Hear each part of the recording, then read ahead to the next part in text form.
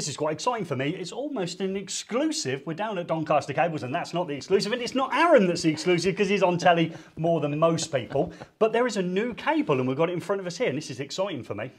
Yeah, it's a brand new cable coming off the premise of eFIXX, now bringing something into the PV world. The whole point is quicker, neater, easier and safer installation for solar PV systems. God, that's an opening statement there to grab everyone's attention. And that's going to be quite a tricky thing to do with those PV cables, isn't it? Because we often see them, don't we, scattered around in roof spaces, and they look remarkably like they're maybe for the satellite TV, and that's one of the problems you've solved, isn't it? Yeah, so one of those problems with looking like a coaxial is many times I've done work in my houses and dropped a coax or split a coax into a kid's bedroom, and that whole danger of a DIYer potentially cutting something that's 600 volts is quite worrying. But we've tried to tick as many of the boxes as we can, so we're bringing loads of features and benefits. We've got some of the products on the table, but we've aimed for solar string to isolator and inverter every single time, one length of cable. No need for all the other bits and pieces. Okay, and that's what we've got in front of us here, and you've named it PV Ultra, so it's part of the Ultra family. It's part of the Ultra family. Okay, my favourite member being Ultra Plus, as I named that one. Yeah, okay, that's a different story for those people who follow the channel regularly. Got it in front of us. It looks remarkably like, you know, I'd imagine people are thinking that's looking like a steel armoured, maybe a tough sheath cable, but it's got a real, nice feel about it. It's very lightweight, obviously, because of the cable construction, but very flexible as well. And you're expecting this to go directly from the panels to the inverter? Yes, that's what we think it'll do. Okay, so how am I going to do that? Because I was envisaging, first of all, maybe an adaptable box, landing into it, bringing my connections from my panels into an adaptable box, this cable down to where the inverter is, but you think we can do that without the adaptable box? Yeah, so currently people are using the single cores, and then when it's coming outside the building, most people are taking it into conduit or some sort of containment or trunking or something like that, and we wanted to make it so you didn't have to do that. So now this cable can be clipped straight to the side of a wall. Okay, let's have a... And it's got its own protection, it doesn't need the conduit. Okay, closer look. We've got some writing on there as well, haven't we? So yeah, we cleat that as normal, do we? Just normal cable cleats? Normal cable cleats. The whole cable design is to use standard accessories, so it's normal cable cleats or D-line clips, linear clips, whichever people's preference are. Okay, so and we've got some writing on there as well, because that's part of it as well, and we've got to have it labelled, haven't we, as well? Yeah, so we're now pre-marking. This now looks like a mains cable. It no longer looks like the coaxial cable. Absolutely. But we wanted to pre-mark it anyway with this danger live during daylight, just to bring attention to it. So that repeats about every half a metre. Okay, as it comes through. So that prevents us from obviously having those labels, because that's the other thing, isn't it? We end up putting just the strings in, maybe we put mechanical protection, but we're going to put tie wraps on with little labels on saying that this is obviously live during daylight. We've got that already on the cable, saved ourselves another bit of time. Yeah, another bit of time saved. And then on the inside, we've got the double insulated cores still that are required. So we need to have double insulated cores. Cores, and now let's just not get any confusion. This is still providing us with our outer sheath, isn't it? Yeah, we've still got our bedding material, but our cores themselves are double insulated because that's a requirement. Yes. Okay, so we've got some cores here. Got a 4-core. You do a 2-core as well, don't you? Yeah, we do a 2-core and a 4-core. And if we just snip the end so you can see, this is why SWA cable has currently been advised not to be used, because it's only single insulated. Okay, yeah. But this is now class 2 double insulated insulation on the cores. So I'm seeing red and I'm seeing white, is that the idea? You see red, yeah, white in it and then red on the outer. Making it double insulated. Yeah. And what size cable does it come in?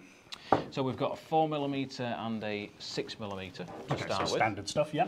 Yeah, and then we've got a 2-core and a 4-core version. So a 2-core would do a single string solar, and the 4-core would do a dual string solar. Okay, that's all in one. It's brilliant because we've got the 2 here, we've got the 4 there.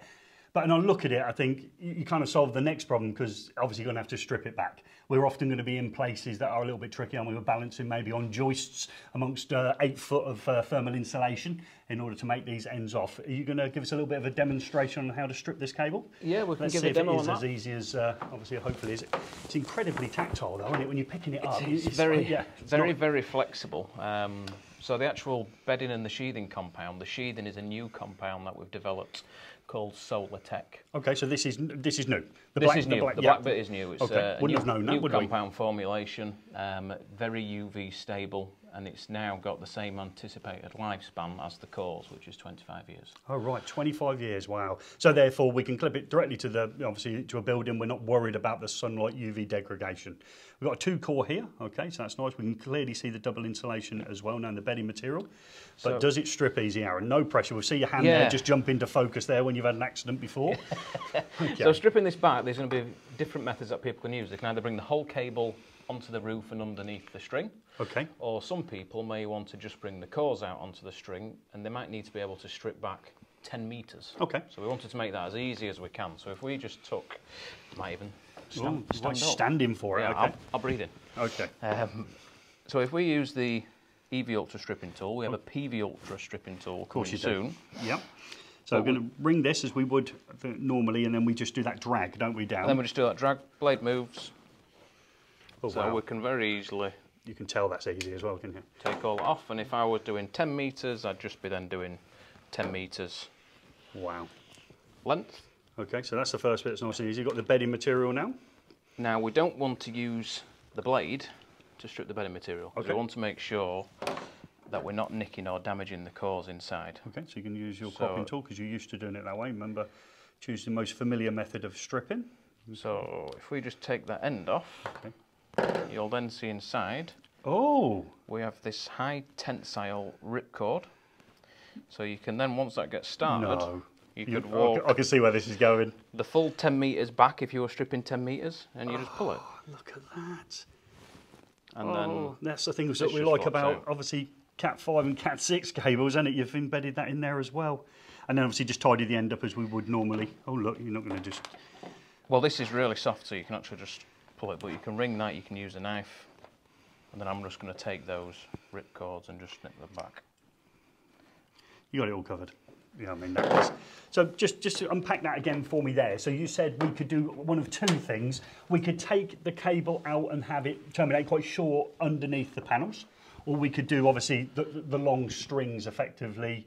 Maybe we've got this cable laying in a roof space. You've got two options there. Yeah, two options, and it's really important on the forecore, we feel, because if you've got two strings, they might be separate sides of the separate ways, separate sides of the property. So you could do this inside the roof space, take one pair that way and one pair the other way. And I take it we've identified them here by obviously the colours required, so we know we've got positive and negative. But when we go here, we can see we've got positive and negative on the forecore, but we've got to know which one's with which. That's another thing that we've actually ticked off here with the red and white. So one of the issues with the blacks is polarity. Yes. This is now in line with the wiring regulations, so red and white for DC unearthed circuits. Yes.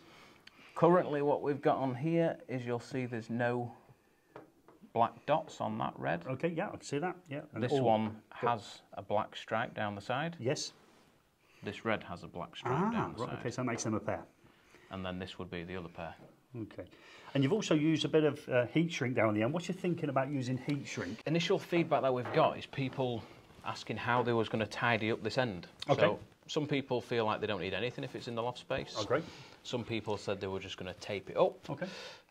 Some people are going to put it into a whisker box, junction box. Some people jelly filled. So there's loads of different options and just clamping jelly over it.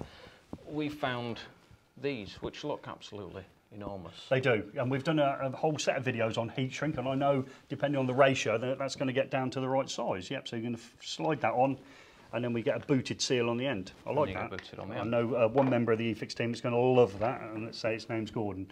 Look at that. And that makes a nice tidy. And you could put a gland on there as well, couldn't you? Yeah, you can put a gland on there. There's multi-hole insert glands, so you can get multi-hole inserts where there's 2 or 4.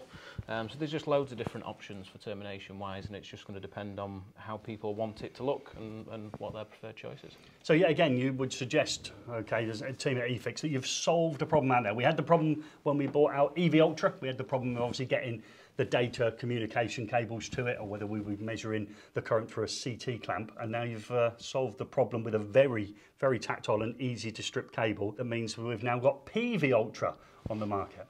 Yeah, we feel like we've done quite a lot. So it's lower time on the installation, less materials, no conduit needed, no elbows, no bends, no connectors. We've got the easy polarity identification. We've got the inverter to string every single time. You don't really need to plan the route anymore where you would have done with conduit and things like that. I like that. So yeah, we feel like we're ticking quite a lot of boxes to make it a quicker, neater, easier install. Have you ever thought about making cable for a living, Aaron? Because you seem to have got this down to a fine art. Fantastic. If you want to see how some of the cables are made at Doncaster Cables, check out the videos on screen now.